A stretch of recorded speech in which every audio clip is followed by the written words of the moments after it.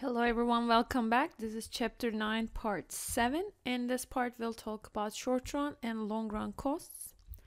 So, long run marginal cost curve intersects long run average cost curve when the long run average cost curve is at its minimum point. So, I'm just going to quickly draw this. I love to just draw graphs, it's easier to understand. Long run average cost, boom, long run marginal cost. Okay. So, at each point of output where a particular average total cost is tangent to long run average cost curve, then you have short run marginal cost curve equals to the long run marginal cost curve. Okay, so for all average total cost curve, so this is the relationship between short run and long run curves. For all ATC curves, average total cost curves, this is short run, right? The point of tangency with long run average cost curve is at an output less than the output of minimum of the average total cost curve if the tangency is at an output less than associated with the minimum of LAC. What does this even mean? Okay, I'm going to go over the graph. This is really easy if you look at it visually. Okay. Long run average cost curve. This is the long run average cost curve U-shaped. And you also have infinite number of average total cost curve at each output level. These are short run average total cost curves that are tangent to this main long run average cost curve. I'm going to erase everything. Okay, so basically what it says is that this is the minimum point of the long run average total cost curve. Perfect. If average total cost curve, this is the short run average total cost curve, just one of them, is going to be tangent to the long run average cost curve at an output level that is less than its minimum point if it is to the left of the lowest point of long run average cost curve. Basically, economies of scale. All the average total cost curves here will be tangent to the long run average cost curve, like this, tangent. That quantity will be less than the lowest point of that short run average total cost curve. Okay, and vice versa. The short run average total cost curve will be tangent, right, to the long run average cost curve. And the tangency point will point out an output level that is smaller than the point you have here. Okay, so that was a mistake. That was a mistake.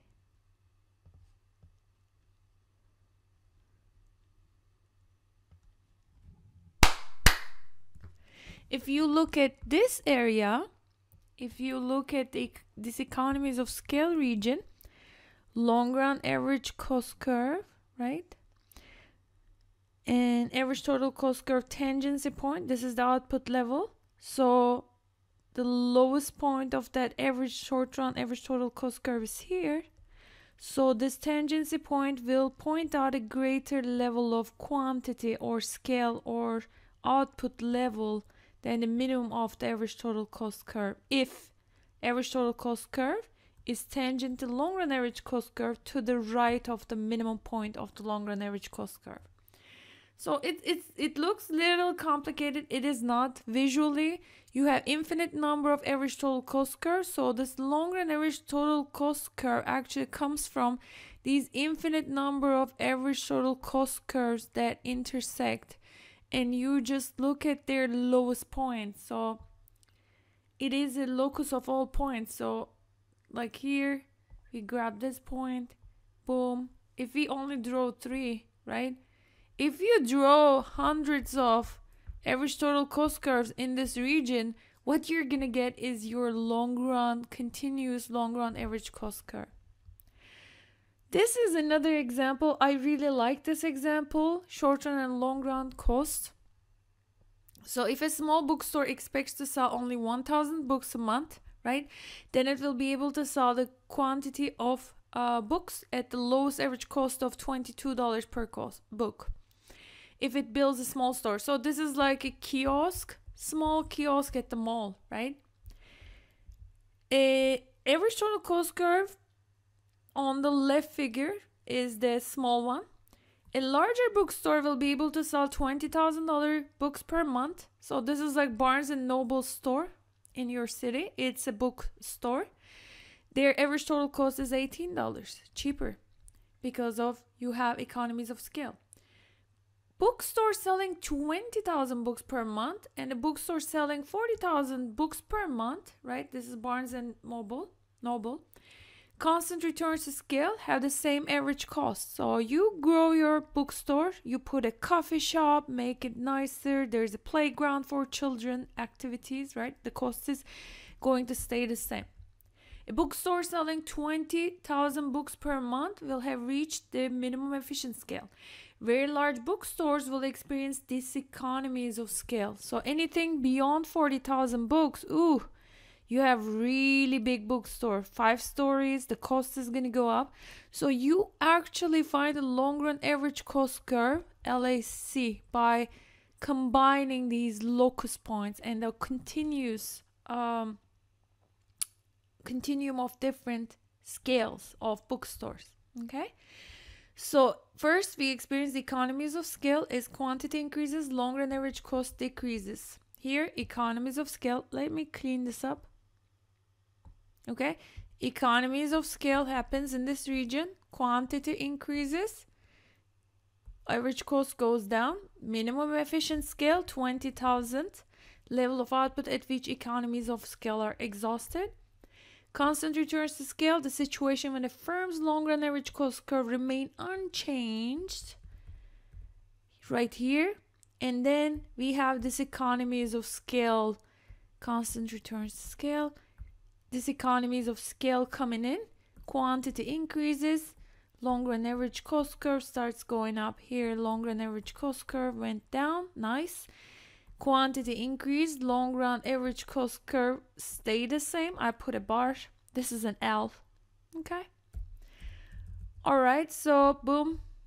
This economies of scale situation, when a firm's long run average cost rise as the firm increases the scale or output.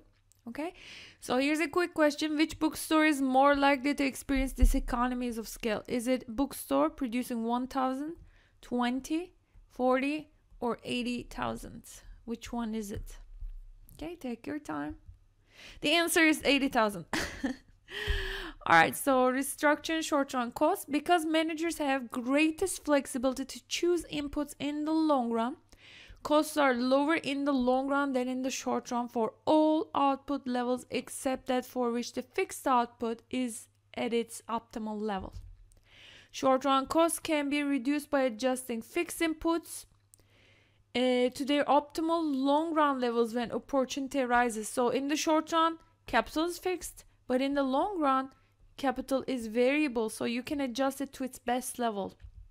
The short run expansion path, therefore, is a horizontal line showing the cost minimizing input combinations for various output levels when capital is fixed in the short run. So this is the long run expansion path, right? So this is capital, labor. I have my isoquant producing 10,000 units, 12,000 units, it goes up, right?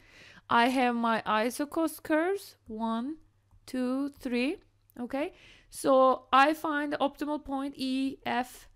So this is the long run expansion path. What happens in the short run? Well, in the short run, I got news. In the short run, my capital is fixed. So short run expansion path needs to be here.